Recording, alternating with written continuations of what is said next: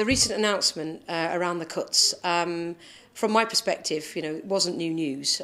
We've been expecting an announcement about the cuts. Many of us have been modelling what the likely outcome of those cuts could be. Of course, it's disappointing. It's always disappointing when you then see it in black and white and it's actually going to play through. I suppose there's always that hope in us all that it may not just happen in quite the way that it then manifests itself. But nonetheless, the cuts are real. Clearly, the government have stated their position with the cuts at the same time as stating their continued support for skills development, certainly around apprenticeships.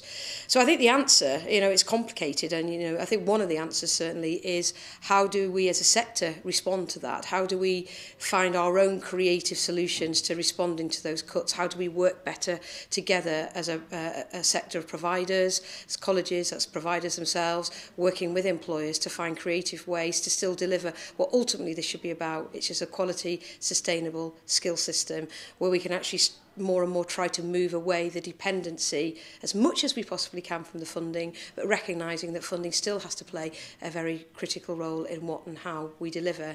And some of those creative ways about how we think and how we operate is what's happening globally. At the end of the day, we are now equipping our young people for a global stage in terms of the skills they need, not just the skills that we require them to compete in the UK, but for all those companies that in the UK are also operating internationally. So, are there opportunities again for us as a sector to think of creative ways that we can export the great and good that we have within our skills system and take that out internationally, and therefore find different funding opportunities to support what we really want to achieve in delivering a quality, sustainable skills system.